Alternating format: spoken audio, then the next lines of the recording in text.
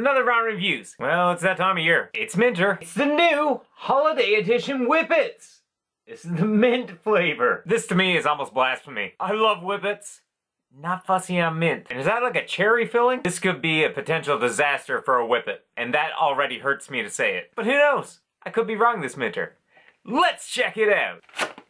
Well, at least it looks like a classic Whippet, but smells like a peppermint patty. We have that real milk chocolate, the awesome softer biscuit underneath, and other than that, just mint and mallow. Chocolate and mint is a classic pairing. I'm not huge on it, but every now and then, especially this time of year, I can take it.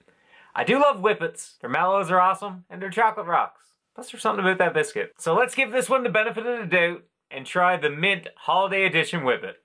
Let's try it. Minty, but not that strong of a mint, so that's okay. But check this out. I love the texture of the mallow, I gotta say. The chocolate is nice. It is a bit peppermint patty-ish. The biscuit seems a little bit different this time. Maybe a slight more crunch, but very good. Just can't quite put my finger on what this filling is.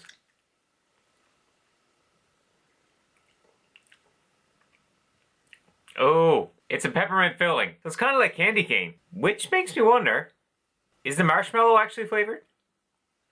I think the marshmallow is just colored and the actual flavor is coming from this peppermint. Maybe that's why it don't seem so powerful, but I just gotta make sure that my mind isn't playing tricks on me.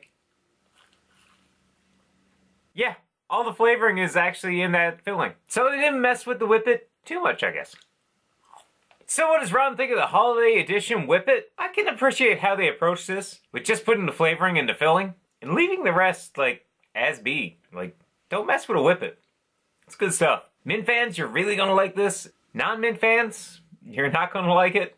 So don't go there, obviously. I'm somewhere in the middle. I wouldn't take a second one, but I wouldn't spit out the first one. It's not horrific. Ron's giving this one 5 out of 10. Mint fans, you're obviously gonna rate this much higher. I found this at Dominion. Across Canada, that's your Loblaws chain of stores. Another quick round of reviews, and see you guys next time.